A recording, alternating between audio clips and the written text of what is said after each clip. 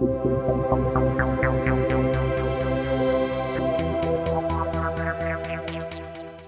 think it's a big challenge, of course.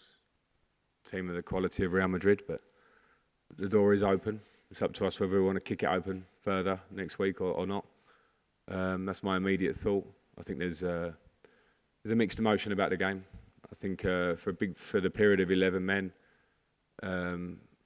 we were in the game and we had some chances, and I think we can do better. I could see opportunity there tonight in ways that we didn't quite take. Spirit at the end of the game, great.